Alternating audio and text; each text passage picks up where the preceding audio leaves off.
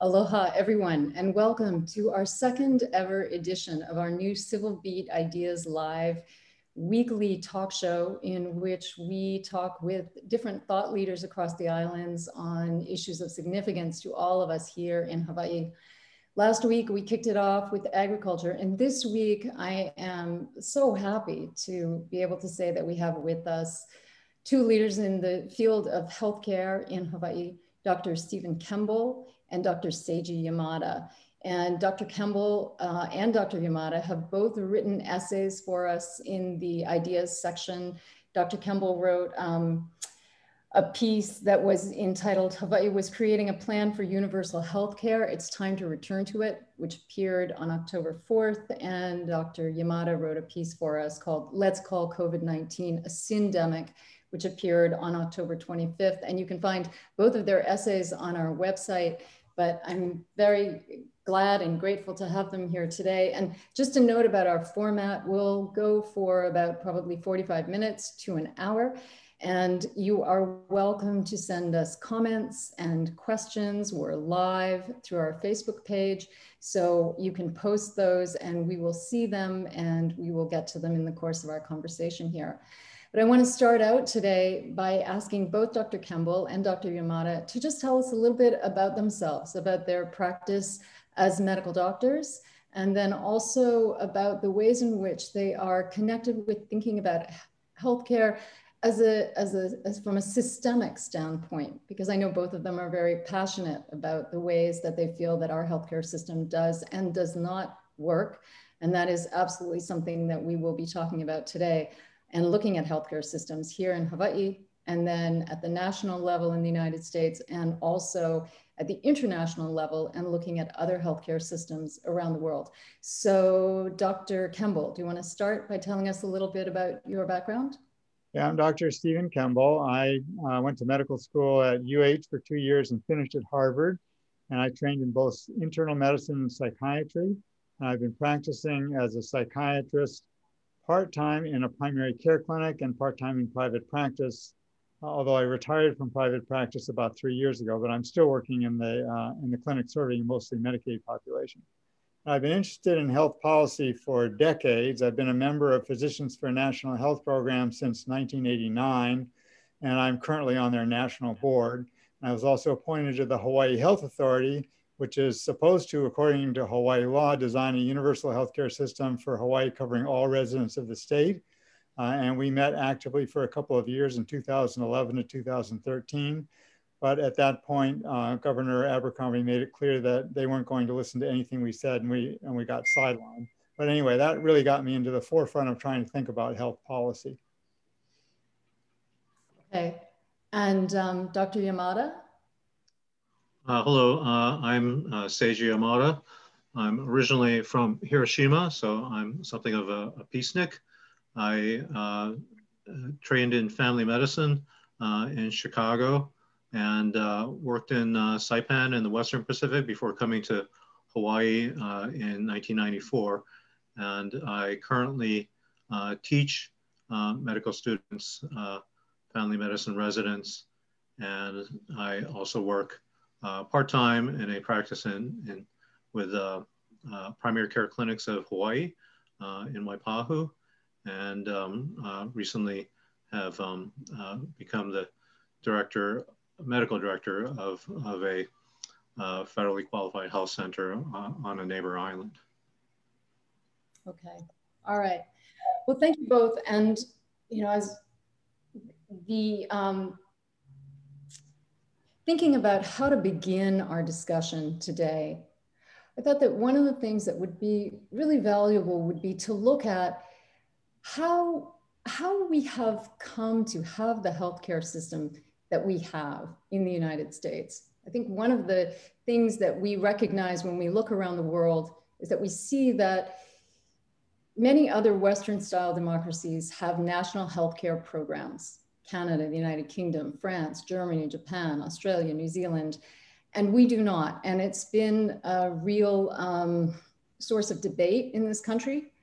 And I think maybe Dr. Kemble, if we could start by you, if you could just explain for us how we have come to have the healthcare system that we do in the United States?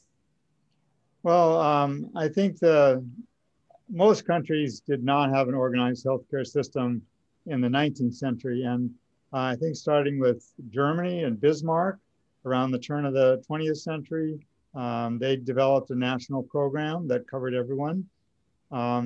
England, I think they put theirs together around World War II. And during World War II in the US, there was a severe shortage of labor. And so everything got organized to accommodate for that fact. And one of the things that labor fought for at that time was healthcare coverage for union membership. And the results of that is healthcare in this country got tied to employment, which did not happen in any other country. So we ended up with an employment-based system. In the 60s, they passed laws to create Medicare and Medicaid, which covered the elderly and the poor. And those were directly federally funded programs. Medicaid is joint federal and state funding administered by the states, and Medicare is a straightforward government payer directly to the providers of care. But both of those programs, Medicare and Medicaid, have been co-opted by private insurance companies who were set up as competing Medicare Advantage plans in Medicare and competing Medicaid managed care organizations in Medicaid. And I think what happened is that the health insurance industry noticed that there was a huge amount of money flowing through government and healthcare, and they wanted to be able to tap into that. So they persuaded government, both national and state level, that by contracting healthcare to them, they could make the state or the federal budget more predictable. And they promised that they would be able to make care more cost effective because they would be able to manage it by reining in unnecessary care.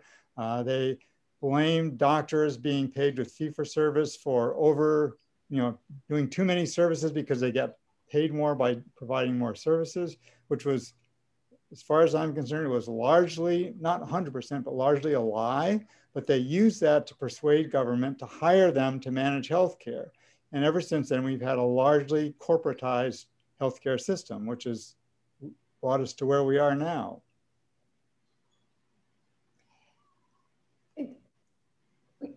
Is there anything that you'd like to add, Dr. Yamada? Well, I certainly agree with Dr. Kemble's recounting of the history. But so what in the end we've ended up treating healthcare as a commodity rather than a social good or a human right, such that there are various entities that are able to make a profit off of the fact that healthcare eats up 19% of our gross domestic product. It's a lot of money that flows around, and various entities such as insurance corporations and big pharma are making a large amount of money off of this. And so I think Dr. Kemble and I would like to see some of this reversed, that we start treating healthcare as a social good or as a human right.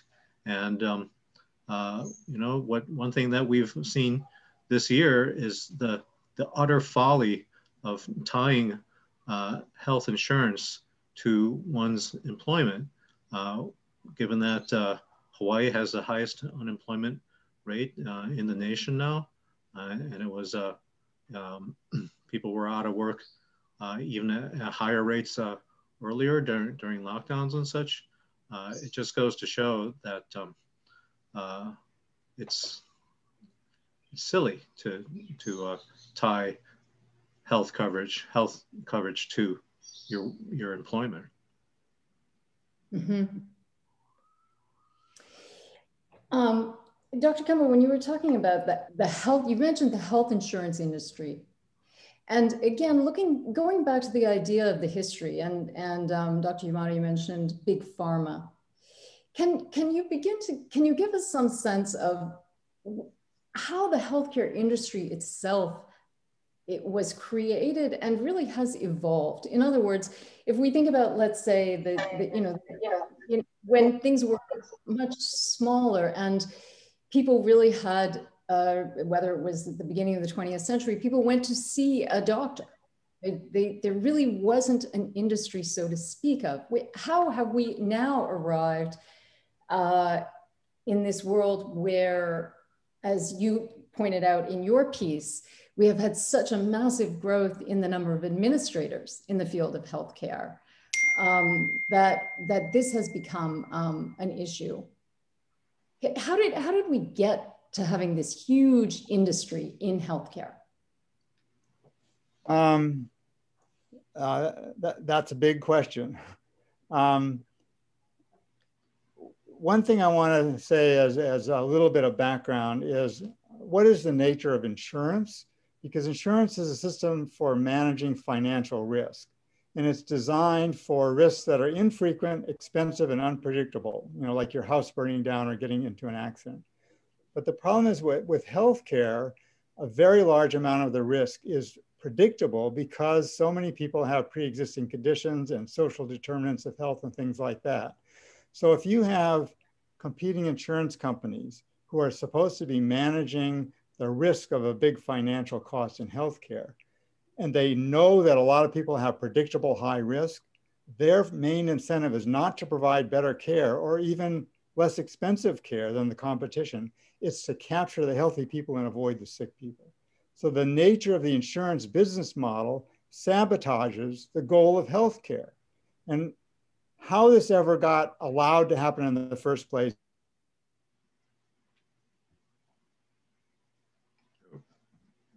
It appears Dr. Kemble has frozen. Is kind of when you step back and look.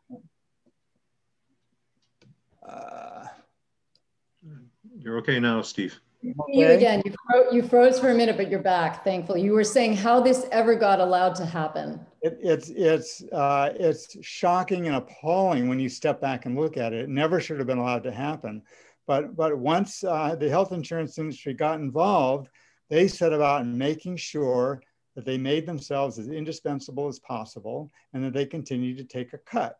And the effort to manage care by insurance companies, again, this is something that when you step back, it doesn't make any sense, but they claim that doctors are not doing the right thing, they're doing unnecessary things, they're motivated by money, but motivated by money is what the insurance companies are. It's not what doctors generally are. Doctors are generally motivated by trying to help their patients. So you have these financially driven large organizations that say, okay, we're gonna manipulate doctors by rewarding them and punishing them with financial incentives to make them do what we want them to do. Even though most doctors, until recently,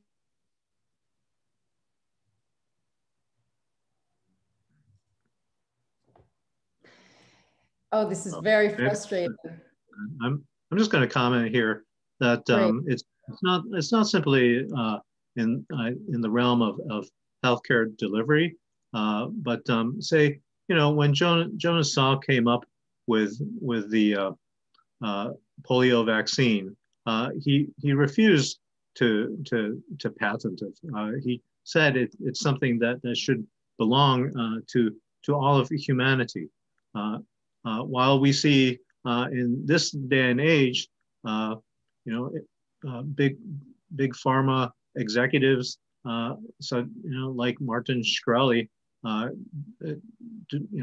getting rights to the patent of an anti-parasitic drug, and just driving up its cost by thousands of percent, just because he can, and it just becomes a way to make money off of something that again should belong to humanity.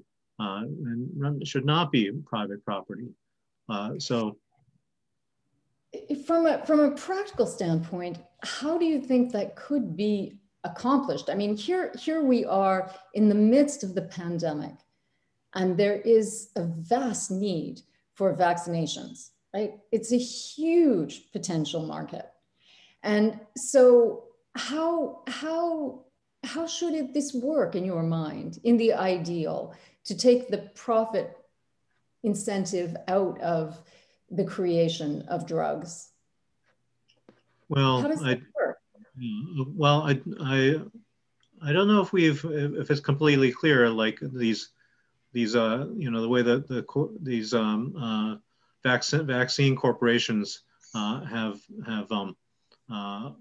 agreed to participate in the Warp Speed project to quickly develop vaccines, but it's obviously been a large subsidy by the federal government, by our tax dollars, and so they should not be allowed to make a profit off of this.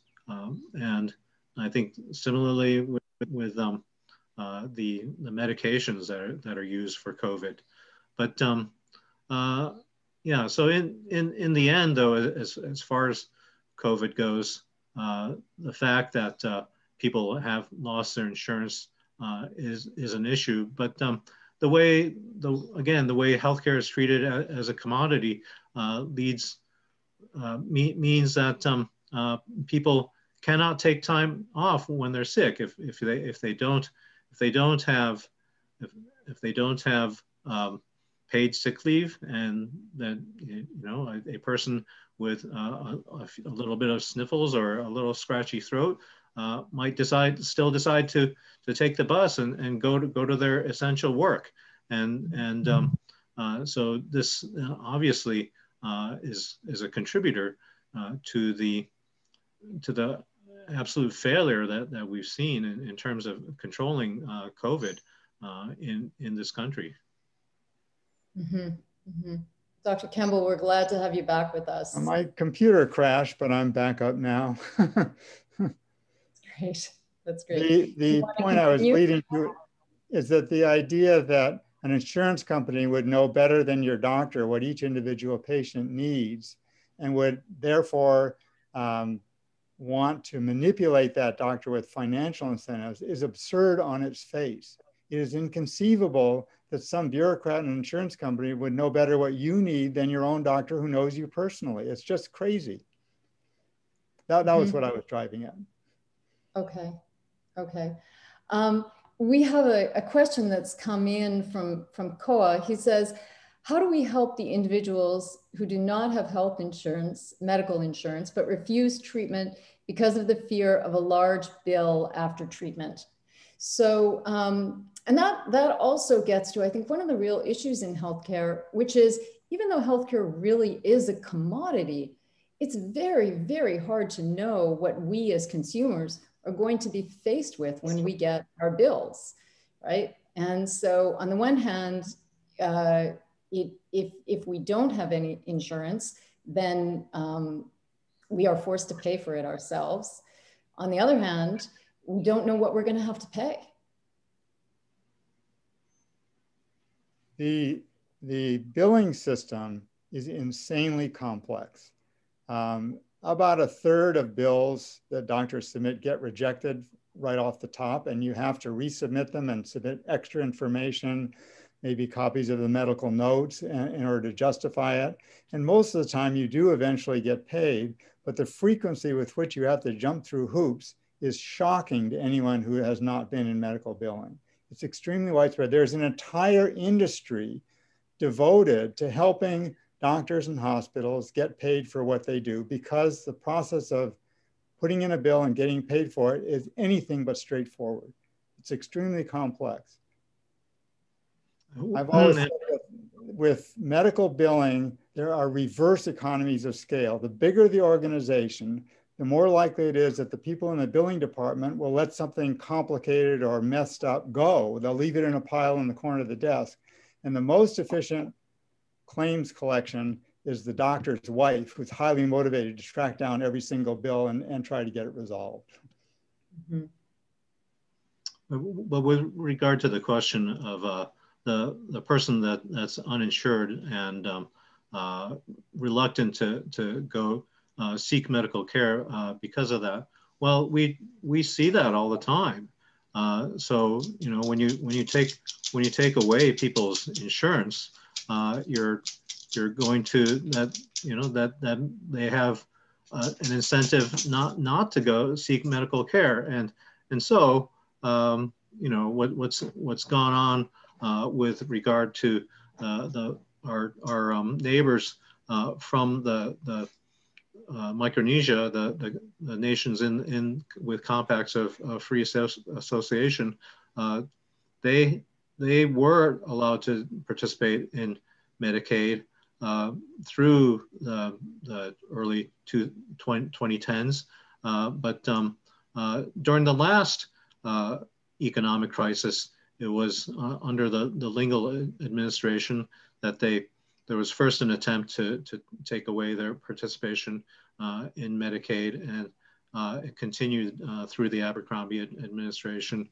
And so they were kicked off of Medicaid in 2015, but many of them actually really are poor, such that they can't afford the copays attached to say Affordable Care Act or Obamacare coverage, even though their premiums might be subsidized by the state. And it's also very difficult to remain on the Affordable Care Act coverage, which you have to renew and such. And so people that don't seek care, they get sicker and sicker until they finally have to go to the emergency department, and they're a lot sicker by then. They need to be hospitalized, and in the end, it ends up that not only are they more sick, they actually cost more to the system and to society overall. And so it just goes to show that denying proper primary care is not cost effective. There's a couple of examples of what's happened with Medicaid that illustrate that point. When Hawaii used to pay for Medicaid directly through the state, directly to providers of care, and they converted the general assistance and aid for dependent children categories to managed care, funding it through managed care corporations in 1994. And they converted the aged, blind, disabled category, which has all the people that have qualified for Social Security disability, which is many people with serious chronic illnesses, including psychiatric illness. They did that in 2009. When Hawaii had state-run fee-for-service Medicaid, almost all psychiatrists in Hawaii took some Medicaid. When they converted that aged, blind, disabled category to managed care in 2009, almost all the psychiatrists stopped taking new patients with Medicaid. And between 2009 and 2013, access to care went from good to poor, and our mental health emergency room and hospital costs shot up 30% in those 4 years. And this was all over the Star Advertiser in 2013 of what had happened since they converted aged, blind, disabled to Medicaid managed care. The other side of it is the state of Connecticut, which contracted their Medicaid program to managed care companies in 2000. And in 2012, there was a bunch of people that had been working on this behind the scenes for a long time. They were showing that the managed care companies were actually blocking access to care. They weren't saving money. They weren't doing any of the things they said they were doing. And they persuaded the Connecticut legislature and administration to fire the managed care companies and take Medicaid back as a state-run program that paid doctors and hospitals directly. And they increased primary care pay to Medicare rates. And they also implemented community programs to help with complicated high-risk patients, the ones that had illnesses that could lead them easily back into the emergency room of the hospital and provide extra services to manage them in the home, or the ones that were in and out of the emergency room a lot. They provided case management, assistance with their social problems, things like that. So they improved primary care pay and added extra services to augment the ability of primary care doctors to actually make sure their patients got the care that they needed. 6 years later, physician participation had improved markedly. emergency room use for the Medicaid population had dropped 25%, hospitalizations had dropped 6%, and the overall cost of the Medicaid program had dropped by 14%. The 4 years before they fired the managed care companies, Medicaid per capita costs had gone up 45%. The 6 years after, they dropped 14%. That is a huge difference, and it shows what you can do by getting the middleman out of the picture and trusting doctors to take care of the patients the way they're trained to do. So let me ask you then, so, I mean, what do the managed care companies say to something like that? Because the way you present it is pretty irrefutable. Things are going to get better if managed care companies disappear, right? That's so. They say to the administration and the government, state government, or to the legislature, that they are going to make their Medicaid budget predictable, and they're going to save money by reining in unnecessary care and coordinating care and making sure care is proper. They actually have no idea how to do that, but they claim that they do. Once the state contracts their Medicaid money to the managed care organizations, the state expects the managed care organizations to do what they're supposed to do according to their contracts. And they tell the state that they are doing what the contract is. The state of Hawaii was required to do regular external reviews, have some outside contractor come in and look at the effectiveness of the Medicaid program. And I tracked these in the years after they converted Medicaid to managed care after 2009. And every year the reports came in abysmal. They showed terrible access to care, widespread unhappiness by both doctors and patients with the managed care plans. But the state did nothing about it.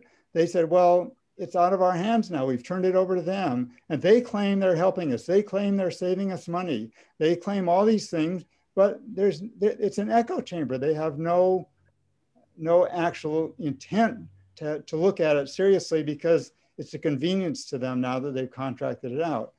What they did in Connecticut is they really convinced them that not only were the managed care companies lying to them, they were wasting their money. And when they got rid of them, it turned out that was exactly right. They were wasting their money, and they saved a ton of money by kicking them out. I wish Hawaii would do the same. Okay. We could go a lot of different directions from there, but we have a question that's come in from Sumi, and I think she's really sort of pulling way back. And her question is, how do we get from here, from where we are, to universal coverage? And that seems to be, the real question for a lot of people. And whether they define it as universal coverage, I think ultimately what we're talking about is a healthcare system that is more humane and that works more effectively for our population in the way that we have ideally we want an education system that works, we want a criminal justice system that works, we want a national defense system that works, and we want a healthcare system that works so that we're not in this sort of situation where you were talking about, Dr. Yamada, where primary care, preventative care is just not available to people. So they get sicker and sicker, and at the end of the day, it costs more. So I guess there are two parts, how we get from here to universal coverage. And then also, I think it would be great if you could maybe speak a little bit to what universal coverage looks like in other countries, so that for our viewers, maybe they have a kind of a more practical idea of what it's like if you have to participate in the healthcare system in countries that have a national healthcare system. If I may take a brief crack at this, I think obviously we need to support something like Medicare for all. And I know that sometimes Steve and I have some difference about this, but I think we should just have a single payer system where the government, and it's easiest if it's the federal government, handles all healthcare costs the way that they do in, say, National Health Service in the UK. But they actually also employ all their physicians. While in Canada, you have a system where each province has its single payer system again, where they are the ones that fund that the all the doctors and hospitals send the bill to. So we, the way it is now, just for us to prescribe any medicine fancier than an aspirin requires us that we look through massive formulary lists and ask for prior authorization for this or that, and end up. So we've ended up again with this situation where when you go see your doctor, the doctor has his or her eyes glued to the screen, answering these silly questions about how many caffeinated drinks have you had today, and such. Steve, I'm sure you have more to say. Yeah. Let's see, what was the question again? Well, how other countries do it? Question is basically, this is this very large question. What you've described is not a model of efficiency or particularly humane, right? So she's saying, how do we get from here to universal coverage? And I think I was saying, can we talk about that? And then also, can we give the viewers some sort of idea of what universal coverage actually looks like in places where you would say it's working? To get to universal coverage, if you try to take what we have now and fill in the gaps, which is basically what the Affordable Care Act attempted to do, what you find, or what the United States has found, is that it does help get people more coverage, but it also adds to the cost of healthcare, because adding other plans to fill in the gaps doesn't give you any administrative savings. If you want to both expand coverage to everybody and save money at the same time, you have to get rid of the middleman. You have to demonize the insurance company and persuade government to kick them out, in spite of their massive lobbying and all the money that they command and all the campaign contributions they do. You have to persuade government that they are toxic to healthcare and they are the biggest cause of excessive costs that we have. And if we don't do something about that, we just end up adding costs without solving the problem. So you have to get rid of the middleman in order to actually get to a cost-effective universal system. Now, in Canada, your other part of the question is what happens in other countries. In Canada, if you're sick, you see the doctor, you have no copays and no deductibles and no patient cost sharing. And for urgent conditions, you can always get in. For elective conditions like elective surgery, sometimes there's a wait, but in the US, there's typically a wait also, and there's really no good evidence that it's any worse in Canada than this country. Plus, in the US, your wait is forever if you don't have insurance or can't afford the copay or the deductible. So you just go to the doctor, you get the care you need, and you don't get a bill. And everybody's covered for everything.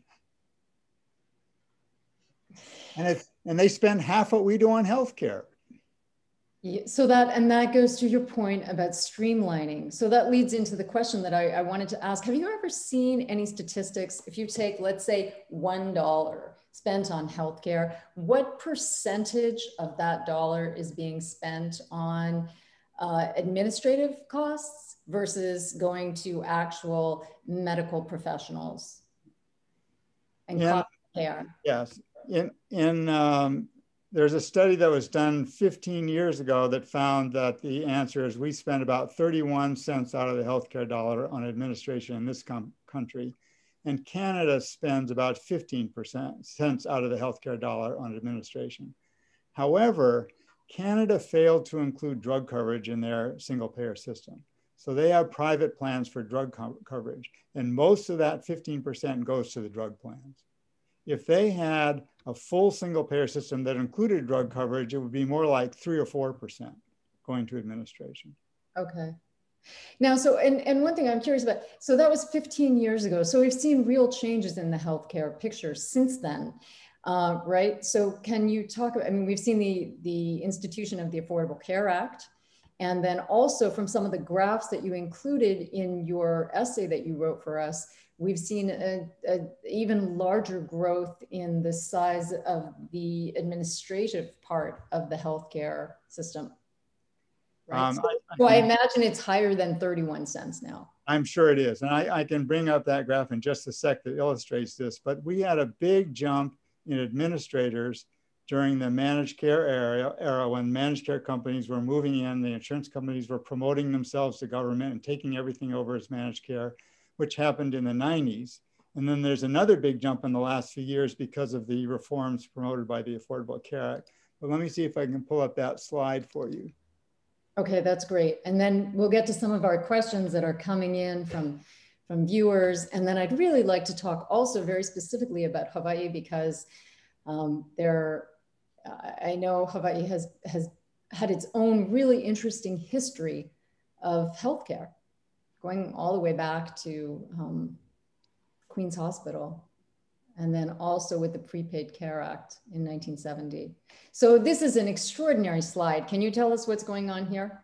The green at the bottom is the growth of physicians since 1970, and the red is the growth of managers working for insurance companies or people dealing with administrative tasks in physicians' offices and hospitals as well. So managers have grown over 3,000%. And you can see there's a big bump in the middle in the 90s. That's the managed care bump. And then at the very end, there's another bump from the Affordable Care Act reforms, all of which have piled on more administrative costs without improving care. Okay. All right. Here is a question from Brittany. She says, can you support physician assistants having more autonomous practice to increase healthcare providers in Hawaii? So that's a kind of a targeted question about what do you both think about physicians assistants as a way to perhaps bring the cost down and to give people greater access to care? I'll take a stab at that. I really believe in interdisciplinary teams. I think that physician assistants have less than a quarter of the training of a primary care physician. But if they're working in a team with the primary care physician, they can act as an extender of that primary care physician. And if they run into any problems that they are not sure what to do about, maybe haven't seen before, maybe it's something rare, they have the backup of the doctor that they're working with. I'm not a fan of lower level practitioners practicing completely independently because they don't necessarily know what they don't know.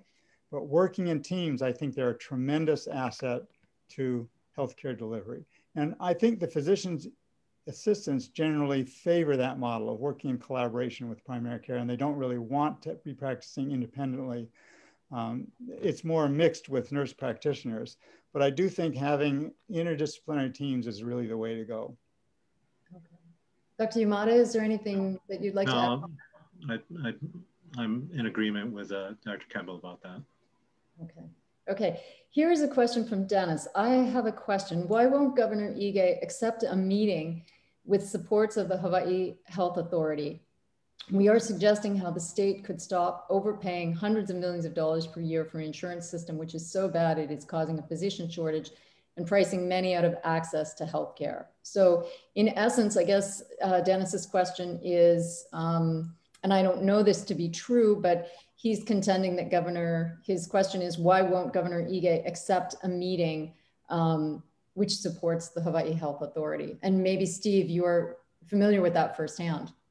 Well, when the Hawaii Health Authority was meeting regularly, which was 2011 to 2013, we proposed, this is something of a compromise, but because we're constrained by federal law, and which we can't change without acts of Congress, and that makes it hard to capture Medicare money and makes it difficult to capture all of the Medicaid money, put it together in a universal system with one payer. So we propose what's called an all-payer system, where instead of requiring everything go through one payer, you allow multiple payers, but you regulate them to have to offer the same product. So all payers would pay physicians the same fees and in the same way.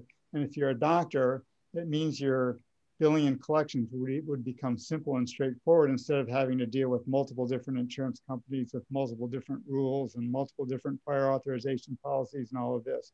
So the idea was to use regulation to standardize the system to make it simple, even though there are multiple payers.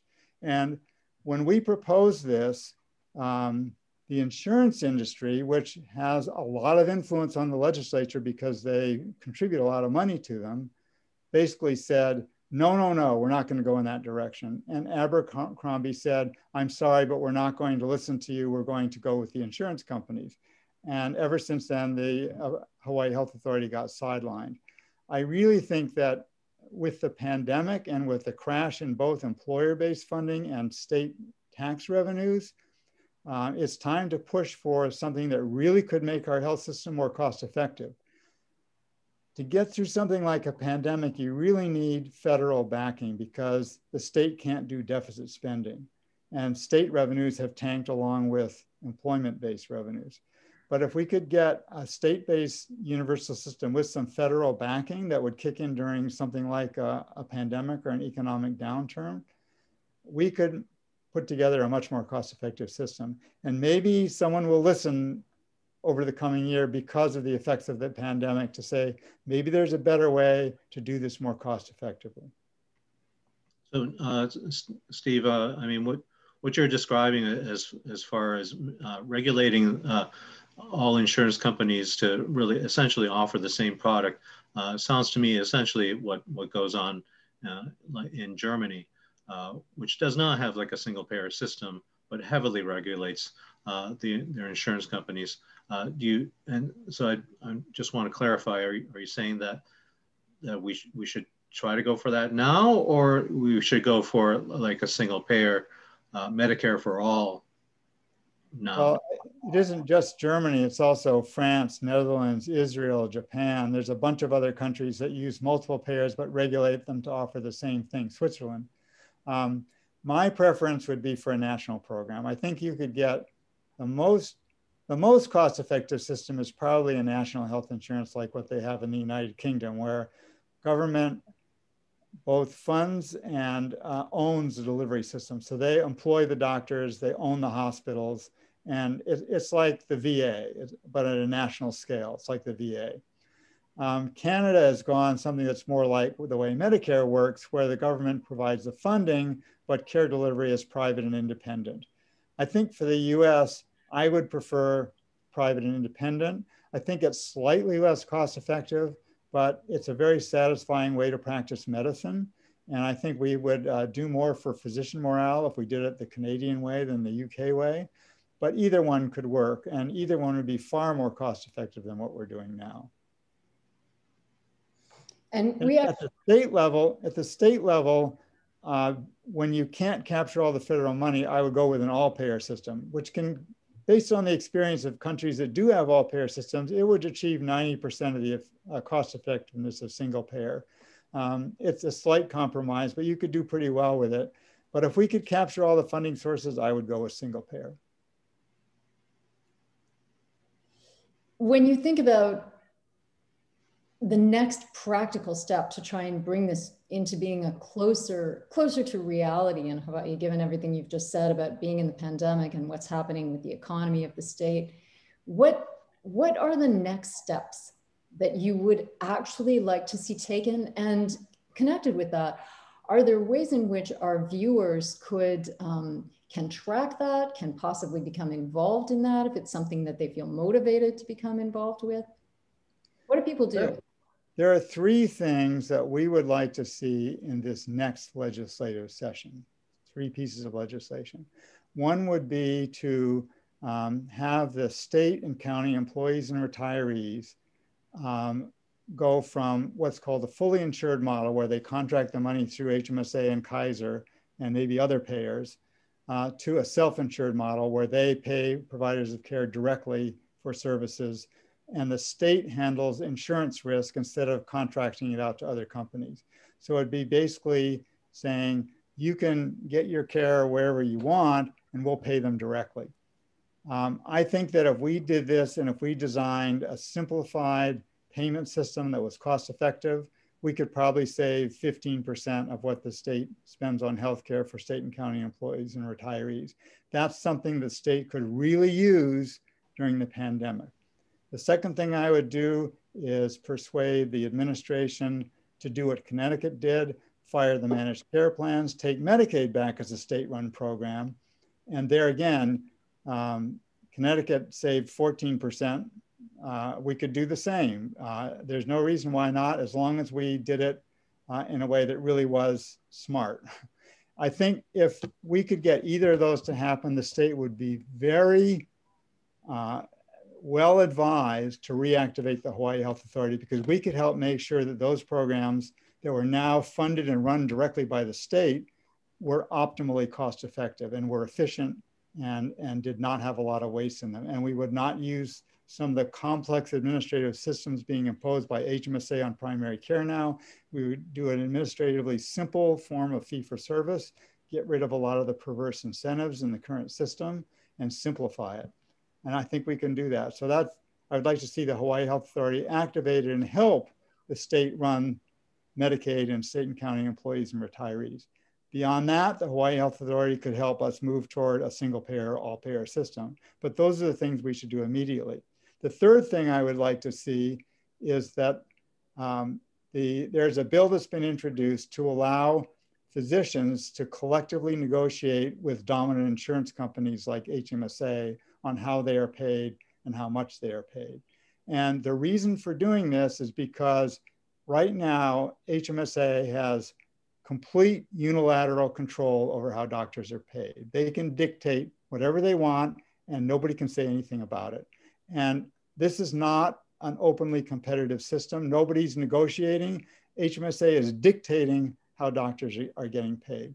Alaska had the same situation with a dominant insurer, and they got a waiver of the, again, you know, a waiver from the antitrust laws to allow physicians to collectively negotiate because things were so lopsided. We have exactly the same situation in Hawaii. The same rationale exists here. We should do it here. That would really help us restore physician morale, give physicians some control in how they are paid, and enable us to reverse our dramatic loss of physicians over the last few years. You know, that I want to read a comment that someone sent, Thomas sent in, and this is a description of a place in Providence. It's called about the Providence Portland Medical Center, a former Catholic charity, which now has an annual revenue of $14 billion. In the process, Providence has replaced nuns with accountants. Management has been taken out of the hands of doctors and placed in the hands of programmers who seek ways to game the insurance reimbursement rules. So he's saying that he feels that that also accurately describes what's happened to HMSA in Hawaii. Now, I mean, just are there good things to say about HMSA? I think there are a number of people perhaps who feel that they like their coverage through HMSA. They're content with their coverage through HMSA, or maybe I'm wrong about that. Maybe there's nobody who likes HMSA. But what can you help us to better understand the kind of the good, bad, and ugly? Because HMSA certainly, as you say, is the dominant force in healthcare in Hawaii. Well, prior to the Affordable Care Act, I considered HMSA to be one of the better insurance companies nationally. And HMSA had their roots in plantation medicine.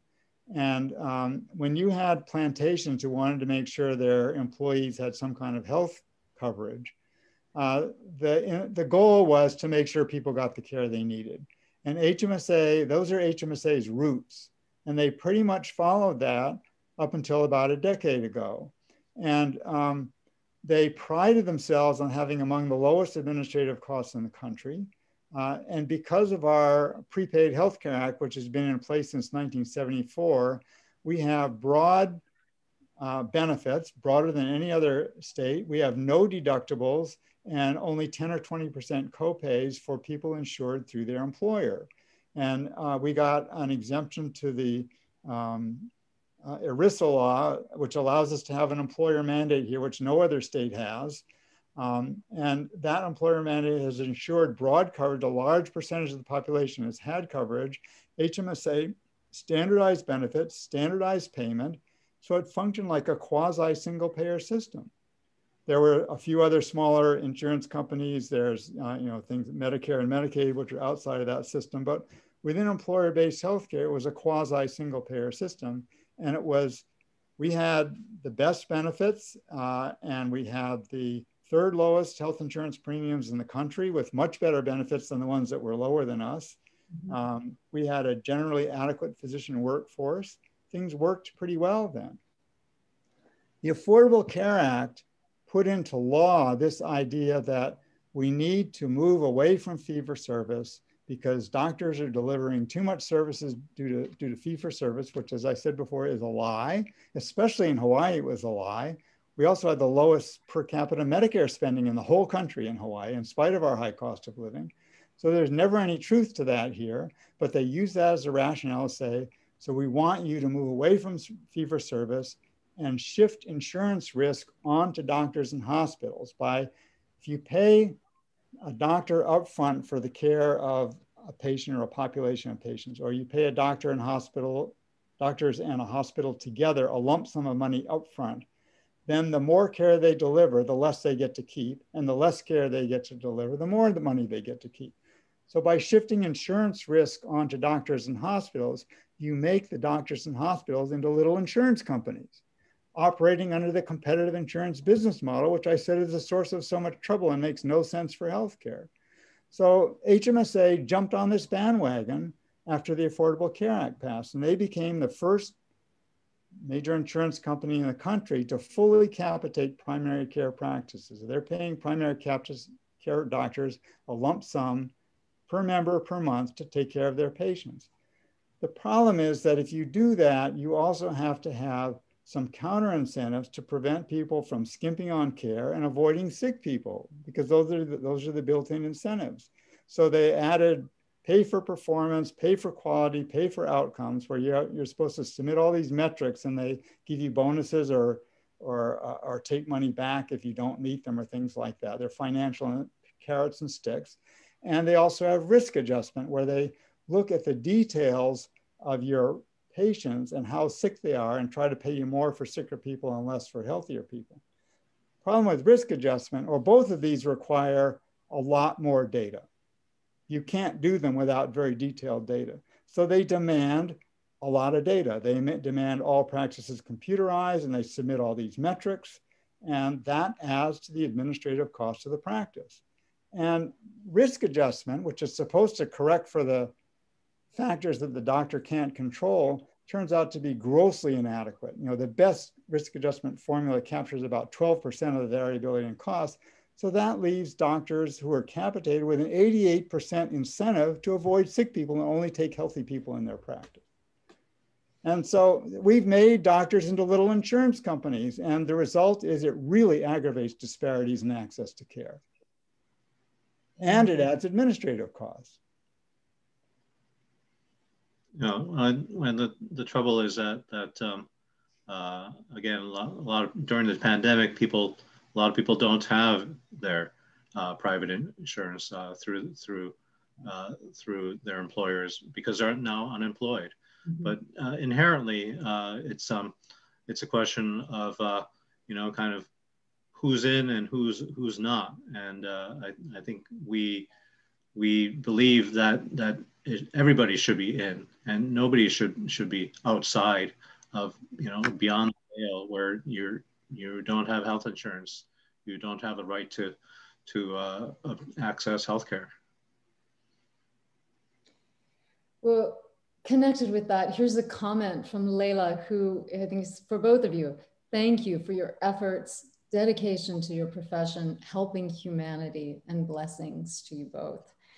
So your work is certainly very appreciated, and Dr. Kemble, I mean, just to hear what you were just saying, I think part of this is, there's such a level of complexity just to even try, it just sounds like all these layers of bureaucracy. And you think of the average person who is engaging with the system, the reason they're there is because they're not well. So I think this is also, I can imagine as physicians, something that's very difficult to see, as compassionate individuals. You see people who are coming for care. They're coming to ideally find someone who can help them to be healthier, to be better, to find a cure. And having to negotiate this Byzantine system, when we talked about what we would talk about today, we talked about that perhaps you would each reflect on things that you have seen work, things that you have seen not work so well. But I wonder if you want to maybe each share with us a story of an experience of one of your patients caught up in this world of modern day American healthcare. Well, I'll just mention that I at one point seen a patient with end-stage renal disease. He happened to be an immigrant from the Philippines. He ended up in the hospital. They put a vas cath in his neck and they dialyzed him. And then when he was well enough to walk out of the hospital, they took out the vas cath and sent him to the federally qualified health center, where obviously we didn't have the capacity to do dialysis, and so this particular patient just went home to die, went home to the Philippines to die. So it just goes to show what happens when you deny access to healthcare. When they converted Medicaid to managed care, the managed care companies started imposing a lot of prior authorizations for drugs, and especially for psychiatric drugs, because some of them are expensive. And so now if you write a prescription, there's about a 25 or 30% chance it's going to get denied and they're going to want a prior authorization. And if you submit the paperwork, you can almost always get the prior authorization, but it's a delay of several days and you have to jump through a hoop to get it.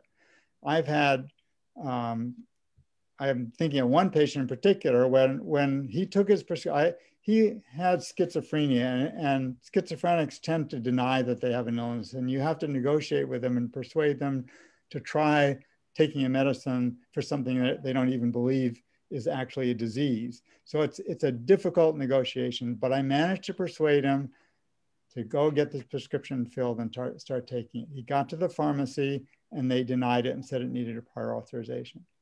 I didn't see him again for 6 months. During that period of time, he ended up in the emergency room several times. He got hospitalized and finally referred back to me after his second hospitalization at huge costs to the system, all of which could have been prevented if they just let me prescribe the drug that we had negotiated so painstakingly up front. That's craziness. Also, DHS, Medicaid, implemented a rule that if you're on general assistance and you miss your doctor's appointment, they cut you off your benefits because they want to be sure people follow through with care. But we're dealing with a population, many of whom are homeless. They may get their phone stolen out of their backpack when they're sleeping on the street. They don't have a smartphone. They don't have a computer. They're only getting $325 a month to live on, plus some food stamps. And the idea that they're going to be able to make all their appointments, conscientiously is unrealistic. So what happens is they miss an appointment and they get cut off. And I have had multiple patients where I had to talk them out of suicide when that happened and tell them, well, our social worker will work with you to get reinstated. Don't drop out of treatment. Please keep seeing me. And I spent all my time trying to undo the damage caused by these system problems that get in the way of care instead of focusing on helping people get better. Okay. Well, thank you both for sharing those stories. And we're almost at an hour. Maybe we'll take this as our last question from the viewers. This is another question from Sumi. And I think it's a great question. Thanks for asking this, Sumi, because I think that this is probably something that everyone who has lived in Hawaii and is familiar with all of the systems might be asking. And that question is, why should we believe the state would be any good at managing statewide health insurance? It would depend on who they got to manage it. You know, it would be tempting for the state to say, we're going to take back the insurance risk, but we're going to hire HMSA to manage the health benefits as a third-party administrator and let HMSA run away with it. And there are many states that have made this mistake. To get a cost-effective, self-managed health insurance program, the state has to hire the expertise to develop a truly cost-effective system. Connecticut did do this with their Medicaid program. The Hawaii Health Authority, if they appoint appropriate people to it, could do that for Hawaii, but you can't just turn it over to the insurance company. That's like hiring the fox to guard the hen house. Okay. We lost Dr. Yamada. I'm not sure where he went.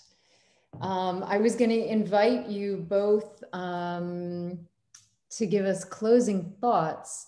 And I'm hoping maybe Dr. Kemble, you could do that. And maybe magically, out of the kind of the Zoom magic, Dr. Yamada will come back before you're through. Let's cross our fingers. He probably went to the same place in the cloud I went to, and I disappeared for a few minutes. Well, you came back, so hopefully he will too.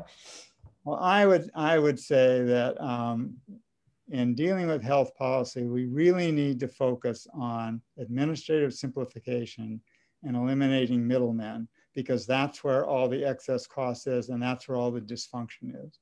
If we could get back to trusting doctors to do what they're trained to do, supporting them in doing that, both financially and in terms of extra resources to help with difficult problems, we could have a truly cost-effective healthcare system. Hawaii is in a good position to lead in this. We already led with the Prepaid Healthcare Act in 1974. We are an island, we're separated geographically, so people can't just step across the border like they can in other states.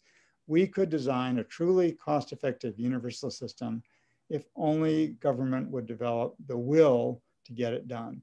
We even have in Hawaii law, the Hawaii Health Authority statute is supposed to do exactly this. It's supposed to design a universal cost-effective system covering everyone in the state. It's in law. All we have to do is implement it. We don't even need another bill. Who down at the legislature, if anyone, is supporting you? We've gotten particular support from John Mizuno, who's the chair of the House Health Committee. And there are a number of others who have expressed interest, but Mizuno has been most actively involved with us in trying to push for this. And he's introduced bills to reactivate the Hawaii Health Authority, but they didn't get past some other committees which weren't so favorable. But I think the lay of the land in the legislature this session looks a little more favorable, and plus we have the leverage of the financial catastrophe of COVID-19 to say, we got to get serious about saving some money here. Yeah, yeah. Well, and the other piece with COVID-19 is just the human catastrophe of COVID-19. And I was reading, of course, as all of us have been, just even today about the ways in which hospitals across the United States are filling up. The unbelievably heroic job that healthcare workers, have been doing to care for people, and of course, the extreme rates of disease and the great suffering that's going on out there. So I think, I know we've been very focused on policy today, but the news just keeps bringing it back to the reality of the suffering that is going on. And just as Dr. Yamada was talking about, people who are sick, but just simply don't feel like there is any way for them to access care. Yeah. Yep. Having people lose their health insurance because they lost their job, and being uninsured and getting sick and having to go to work sick because they're afraid if they do have a job and they don't go to work sick, that they're going to lose their job. All those things are an ideal circumstance for the spread of a highly infectious disease like COVID-19. It's like we're playing right into the pandemic with the flaws in our healthcare system. Yeah, yeah. Well, is there, I just want to offer that for people who are really interested in this, and are there any websites or any areas that you would direct people to if they want to learn more? Well, Healthcare for All Hawaii has a Facebook page that's run by Dennis Miller, and anyone who wants to can join that. That's a grassroots single payer advocacy organization. Physicians for a National Health Program is a national physician-based single-payer advocacy organization, but anyone can join that too, or follow their website, and that's pnhp.org, O-R-G. So those are two great resources. PNHP is also the best source for high-quality health policy information. If you want to find articles or statistics or things like that, that's the place to go to look for them. You know, I'm curious, how many physicians are in the national PNHP? I don't have the latest numbers off the top of my head. It's growing. There are chapters in most states, including Hawaii, but it's nowhere near a majority of physicians. However, if you poll physicians, over half now say they would support a single payer program. Huh, over half of the physicians in the United States? They haven't necessarily joined PNHP, but over half are now in support of a single payer system. Okay, all right. They're just living with the dysfunction of what we're doing now every day, and it's right in their face in a way that it isn't for most of the population. Yeah. All right, well, I want to say great thanks to Dr. Yamada, and I'm sorry that we're ending without him, but certainly we're very, very glad to have him for the vast majority of the show today. And Dr. Kemble, thank you so much for joining us as well, and for all of your good work. And maybe we'll do a follow-up show once the legislature is through, and we can talk about what happened and where we are at that point. And hopefully there'll be some good news about the pandemic at that point.